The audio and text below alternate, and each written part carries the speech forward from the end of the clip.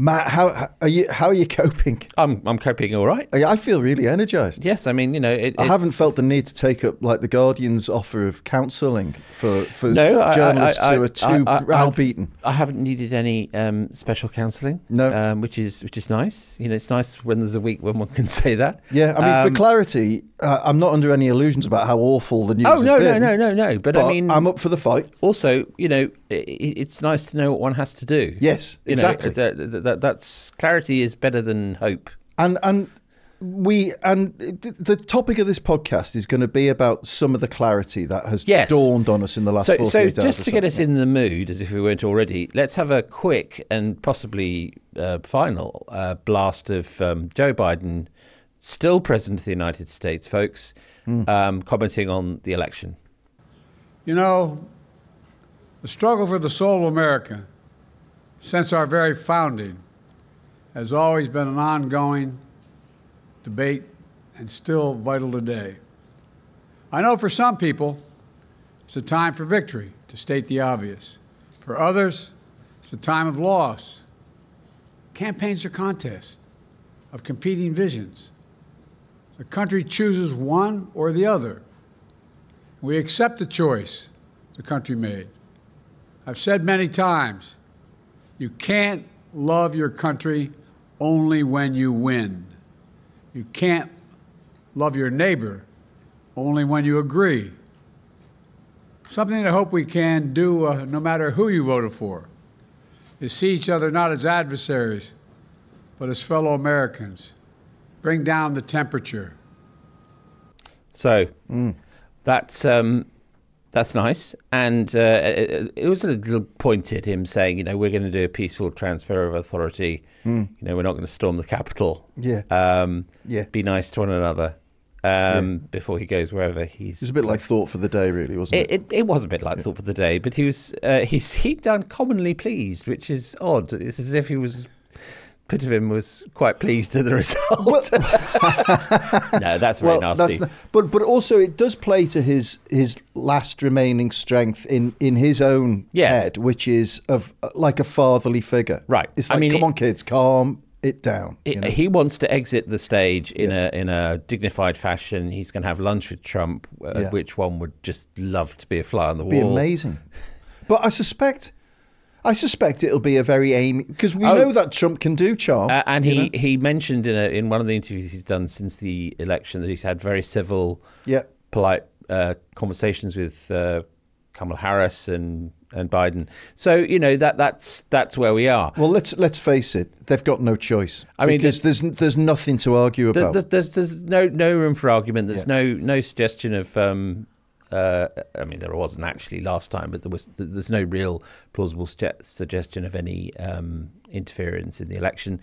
And so on we go. And he's stormed out the traps. Trump, we're recording this Friday morning, and overnight we've learned that he's appointed his chief of staff, Susie Wiles, who was co-campaign manager. And the point really to make is that this is the first of what will carry on, which is he's appointing loyalists. Yeah, this is the woman that he dragged up on stage at the acceptance speech, who didn't want to be there. It was very, very shy. She said, "We call her the Ice Maiden." We call her the Ice Maiden, and she is she's a very, very seasoned Republican operative. She worked for the Reagan campaign. She worked for Jack Kemp, who everyone's forgotten, but was vice presidential nominee with Bob Dole in '96. Good God. That feels like ancient history. She's worked for Trump, and then she went off and worked for DeSantis in Florida for a while. They fell out. She went back to Trump. She's family. I mean, she knows Trump's family very well. She also knows J.D. Vance's family very well. So what this sends a signal is A, I'm keeping the home team, and B, it's loyalists from now on in. Justin Webb said a very interesting thing on the Today programme as I was coming in. He said he was describing a photograph of the Trump family, and it had Elon Musk in it as well, who's now part of the family as well. Very much. And then he said, and it looks like a family, a picture of the Trump family Christmas card kind of thing, or should I say the Trump dynasty? And that, I think, hits a key point, that we are talking about a man who is arranging a dynastic movement. I mean, around we're himself. about to watch the previously unmade episode of Geopolitical Succession. Yeah. Jesse Armstrong returns. I mean, this is, and I think part of the story of this term, amongst many others, will be the jostling for position as to who is the successor. Because of course Trump has to, unless he goes full, autocrat, has to step down at the end of this term. Yeah, and just to clarify that point, because I had to Google it, because I wondered whether there was a sort of small print saying if there was a gap, could you have another two? And there isn't. It's absolutely explicit, only two. Yeah. So this was after Roosevelt served about 19 terms. So that was astonishing. That, yes, wasn't it was. Because, I mean, in my Googling, I found the history of it, and it was up until relatively recently, it was convention, wasn't it? It was just...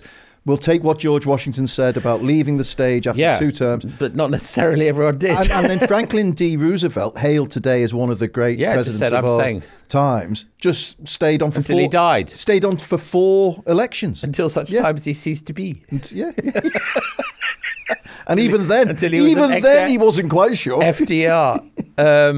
So I mean, look, I mean, what we were just saying before we started recording that what's incredible, this is going to be the story for a long time to come, and there are so many things one can fasten upon, and I think one of the things that we've been talking about a bit is, the lessons of this contest. Not the hand-wringing, but what have the progressives done wrong that's useful to think about in a sort of more general sense? And I think that it's funny because when I went to New York in March, there was something that I saw a lot of anecdotally, but I didn't think it was really worth reporting because I'm very conscious that anecdotes. The plural of anecdote is not data, right? That's right. Yeah. So I thought, well, just leave it. But actually, it now strikes a chord. And the phenomenon was this, which was that a lot of really very liberal men I was talking to were saying in private, I don't know. I'm thinking about Trump, and I would say, oh, come on, and they'd say, well, I'm just so fed up of being scolded and being told I'm wrong about everything. Yeah. And I don't recognize the Democrat Party anymore. And it's all about identity, and it doesn't seem to be about class and making people's lives better, which in some senses is a bit unfair to Joe Biden, but nonetheless, this is just a perception. Yes. And it's interesting because this all goes back to identity politics, which had its big surge in 2017 to 20, i.e. the progressive way of understanding the world was through identity groups. And then in many ways, I mean, just spill that out a little bit more. Okay, well, so how do we understand ourselves in the political world? Well, traditionally, we've understood each other. Class analysis was one, but in America, predominantly individualism and identity politics says no. Your primary form of definition is your race or your gender, or your sex, or a combination of all of the above. And a lot of it, and this is I think such an important point to make, was this sort of big high season, the Great Awakening, as it was called by some. Was legitimate, which was Black Lives Matter, Me Too, were legitimate reproaches to the failures of the liberal legal and procedural system. They were groups saying, we've tried it your way and it hasn't worked. Yeah. And I think there was some sort of granular policy messages to be taken out of that. But what went wrong was that it became a sort of culture of scolding and cancelling and speech codes, and this was a gift to Trump on him. Yeah. There were many gifts on the road back because it enabled him to speak to that side of America that was fed up of this. Yeah. And one of the most salient sort of statistics that's emerged so far is that he made progress in every demographic group. Yeah, astonishing. Yeah. People didn't, for example, he made very big progress amongst Latino voters, right? And the identity politics thing was to call them Latinx with an X, right? Because that meant that you didn't have to give them a gender. What, really? Yes, Latinx, right? Latinx, right? I see.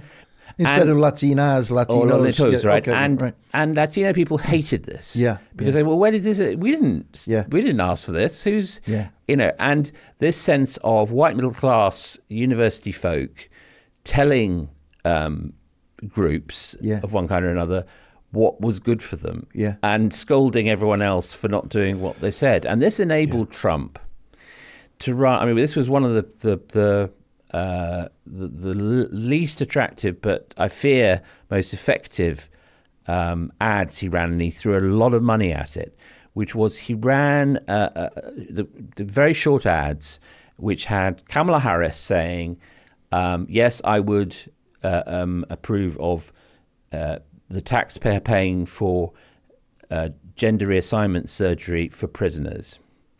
And then the slogan at the end was, Kamala stands up for they, them, Donald Trump stands up for you. Now, that's undoubtedly transphobic and unpleasant, but nonetheless, it didn't come out of nothing. It came out of an America where people were, rightly or wrongly, associating the Democratic Party with this rather superior, condescending form of politics. And I thought another bad day in that respect was the day that Harris announced a plan for black male voters. They were very worried, and with some cause, about black male voters coming out to vote for them. And she issued a sort of bullet point plan which included legalizing marijuana. Now imagine, I can't free cannabis caps. Right, I can't speak for black male voters, but let me take a stab, right? That if you're, the idea that you as a black man, a black citizen of the United States, paying your taxes, going about, your normal life, that you're told by the presidential candidate, hey, if you vote Democrat, we'll legalize weed. I mean, so this is what I think defines you, is your desire to smoke weed. And I think that form of politics, I mean, I think that's why I prefaced my remark by saying that there are legitimate bits to it, which we shouldn't ditch, either side of the Atlantic. Of course. And David Lammy is very good on this, that we shouldn't just think of it in terms of slogans and Instagram posts and virtue signaling and speech codes, But I think that one of the many factors in this election was a kind of weariness with being told what to do. And of course, there you have this orange maniac, the Lord of Misrule, saying, do what you want to do. The way I see it is that you're absolutely right about this focus on, or the misdirected focus on these groups that have a very valid case for putting their hands up and saying, absolutely, we want equality across these areas.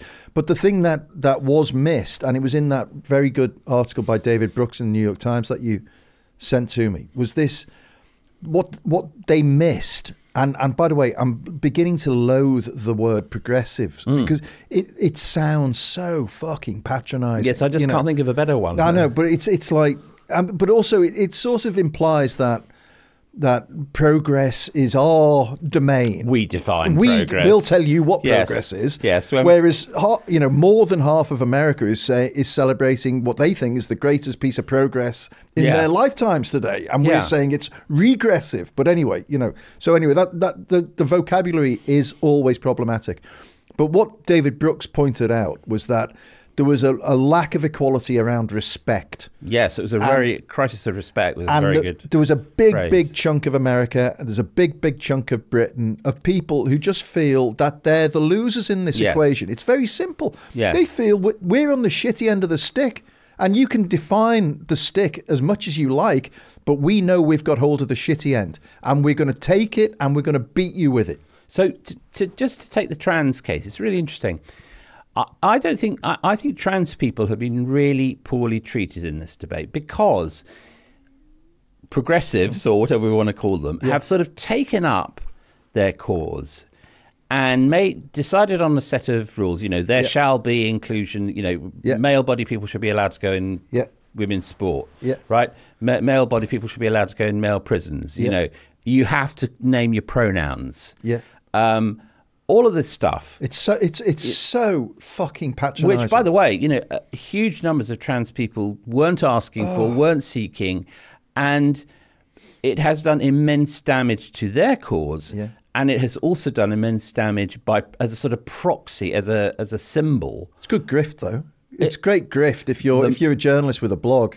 And by the way, in America, a load of aggro. In America, this is very much a footnote, but there's been some calculations about what the lifetime costs of gender reassignment surgery, to which, to put it kindly, people are being, accelerated, as it were. It's about $1 million. But let's stick to your point, which is the use of a group as a football to kick around. There are all sorts of elements in this. I mean, scolding and virtue signalling is very easy. Getting things done that matter and change people's lives is very hard. And we've been talking a lot in recent pods about the word. We use the word audacity. Right? Now, what we seem to be witnessing is the response to the populist wave has been that the left of centre has sort of taken refuge in a combination of technocracy and virtue signalling.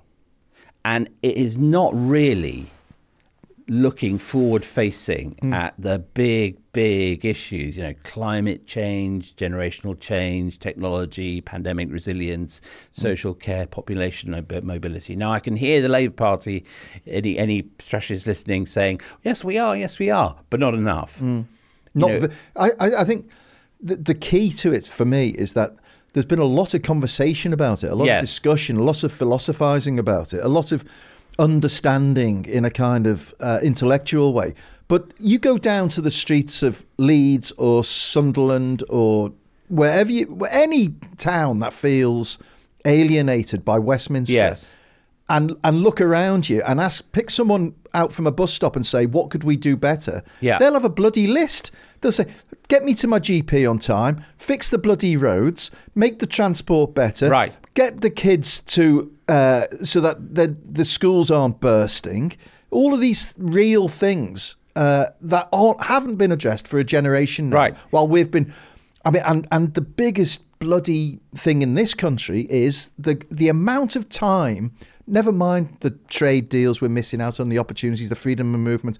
The biggest catastrophe of Brexit was the amount of time it sucked out of the bandwidth, out of our lives, consumed the bandwidth of.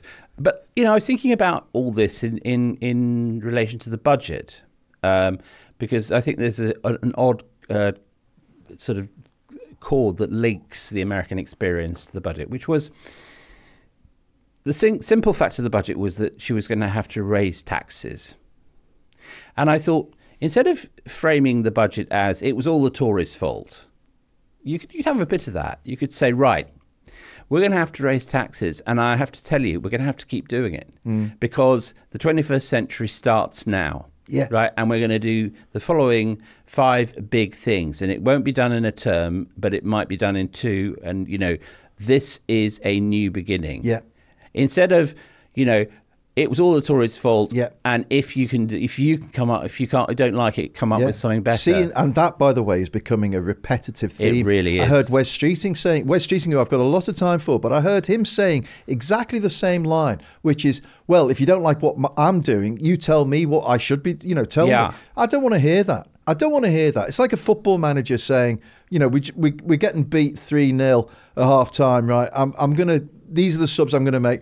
But if we still lose, don't blame me because you should have told me what to do at half time. Well, no, you've got to take the responsibility that the people have given you, and you've got to come with a plan and a mission that everyone can say, okay, give it your best shot. And then even if you fail, to channel Theodore Roosevelt as the man in the arena, even if you fail, people will respect you for Totally. it. What people will hold you in contempt for is if you do all of the tax raising, all of the hard stuff, but there's no sense of mission, there's no sense of aspiration and ambition. Because how can anyone really pin you down if we don't know what you're actually trying to achieve? So the moment in the campaign I thought was best was when Harris, immediately assuming the mantle of the candidate, said, we're going to turn the page. And I thought, well, that's a good line. Yeah.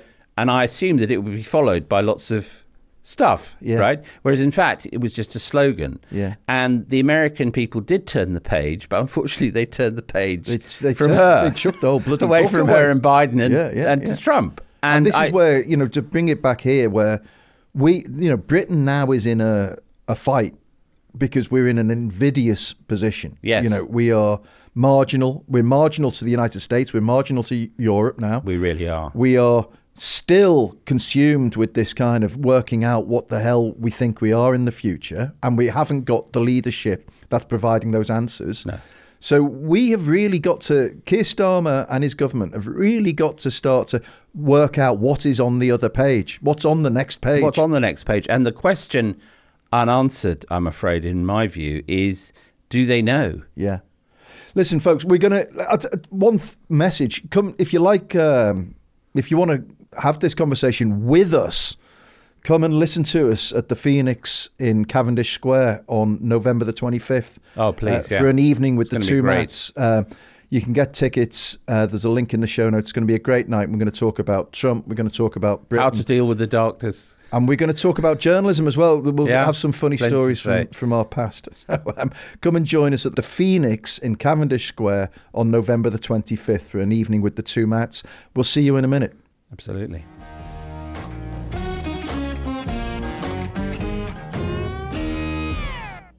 Welcome back. It's been an important week in many ways, but one of my favourite silver linings of this week was you handing me your new book. Or the book that you have written with your great friend. Who is your great friend? I was lucky enough to be asked by Sir Michael Caine to interview him for a collection of conversations he's just published. Came out this week. It's called Don't Look Back, You'll Trip Over. Brilliant and it's line. his guide to life. And I knew him because I helped him edit a thriller he published last year, his first thriller, because he's retired from acting, but he definitely hasn't retired. He's all guns blazing on the writing.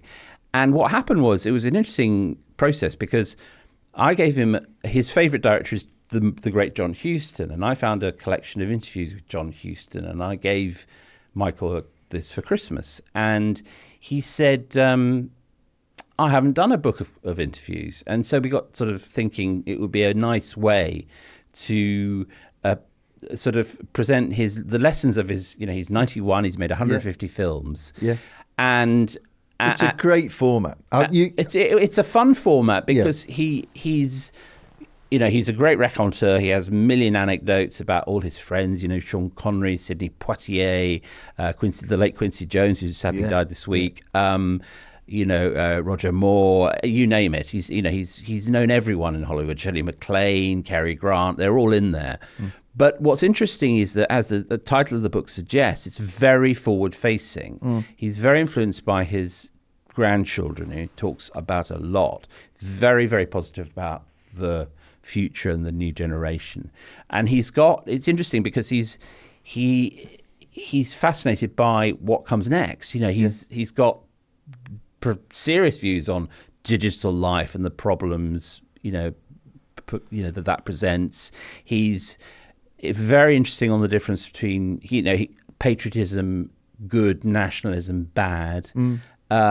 He talks about he discovers there's a Michael Caine emoji. Where did that come from? He talks about recording the Michael Caine song with Madness, and there's a massive, extraordinary optimism and forward-facing dimension to him, and it is full of these lessons that he has drawn from this extraordinary career. My favourite line in by way of life lessons, yes, is, and it's so pertinent to. I mean, it couldn't be more relevant to this situation is use the difficulty. Yeah, that's one of his sort of personal mantras, really. What does he mean by that? Well, in order to survive and prosper for as long as he has in a cruel business like show business, you have to be willing to deal with rejection and failure, and he's the first to admit that not every single one. I mean, he won 2 Oscars,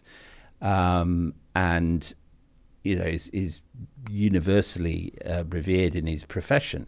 But he's the first to admit, and he says in the book, that he made some clunkers. Yeah. And he's very good on what do you do after you've been rejected, and not just in the movie business, but in anything. And his philosophy is really look at what's happened and find, because his view is it'll always be in there, something that will enable you to benefit from, learn from, advance forward from the difficulty you've just experienced. Yeah. And it's a tremendous philosophy because it's all about resilience, and he's very much against, and he says this in the book, the sort of scorecard approach to life that kids are forced through in education now, where it's sort of implied to them that if they get a B in anything, they're finished. Yeah. Silliness. Absolutely rubbish. Yeah. Or if they don't go to university, they're not going to get a job. Yeah. Silliness. Yeah. His view is that success takes many forms, and no one lives a life of perfect success. Yeah. The point is to keep you one foot moving in front of another, which sounds, I probably haven't done it justice, but it's actually quite a profound view of how to, prosper in the world. The thing I got from in every sphere. I mean, I've read half of it now in one session, really, and it's not a short book. It's jam packed full of amazing anecdotes, but also he's full of anecdotes. But what's great is he's the same age as my dad. Yeah, my dad's 91, and what's brilliant about reading the book, but also speaking to my dad now at that age, is there's an absence of all the little stuff that consumes your life, all the little troubles and traumas and all of that. A bigger picture clearly emerges, and there's an absence of fear, I think, or certainly a sense that fear is the thing that holds us back as people, and that the more you can think of yourself as somebody with agency and with the right to be yourself, is the better your life becomes. And to expect setbacks, and that's life. But I think that is actually, that is now a countercultural thing to say. Yeah. Because everything is geared to perfect appearance, perfect career patterns, perfect everything. Yeah. And that's just not how life goes. Yeah. And the thing that I think has become acute is this sense of I should not be offended. Yeah. I should never feel offended by somebody, because offense it's not a valid thing. No. There's something wrong when I'm offended. That's not the case. You should be offended all the time. I mean, if you live in a pluralist society, you're going to be offended all the time, by definition. If you've got a view of something, somebody else is going to have a different view. They're bound to, and they're not going to necessarily like it. And this, I think, is where politics has steered us. This sense of modern politics, where in the first half we're talking about identity groups and all of that politics around identity has led to a sense of a desire or a belief that there should be an equality of that everything is equal. And the truth is, life is all about inequality, and the wrinkles on the tablecloth is what life is about. Well, I asked him about what I described as political correctness, but others would call wokery. And he said, look, I'm often asked this, and I haven't changed my view. I believe in decency. I believe in treating people with courtesy. I believe in live and let live. Sounds good to me, and I think that in that there's a great wisdom about how we can coexist. Yeah. I mean, he's certainly not a politician, but it was very interesting during the August riots. He tweeted two. He doesn't tweet very often, but he tweeted 2 words, which was just "calm down." Yeah, great. And it was millions of people Yeah. viewed it, and it was picked up by the press. Well, that's brought us full circle to Joe Biden. I don't know what his views are on the election. I haven't spoken to him about it, but I'm sure. It's not for me to speak for him really, but I'm sure his first thoughts would be calm down. Calm down. Great words to end with. Do subscribe to the New European if you like this podcast. I don't think there's if you put your money where your mouth is, now is the time. Go to theneweuropean.co.uk/2Matts. Send in any feedback, any questions to 2Matts@tnepublishing.com. Thanks as ever to our producers at Rethink Audio, and until Sunday, It's goodbye from me. it's goodbye from him. Goodbye.